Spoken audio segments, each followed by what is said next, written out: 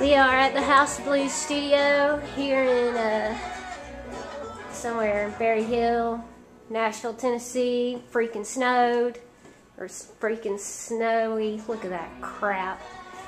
And I'm just screwing around because I'm bored. But we're working on a theme for Squidbillies, the cartoon, which is exciting. Look at this, the pallid bust of Professor Longhair and Jimi Hendrix. Bizarre. Kind of creepy, really, if you think about it.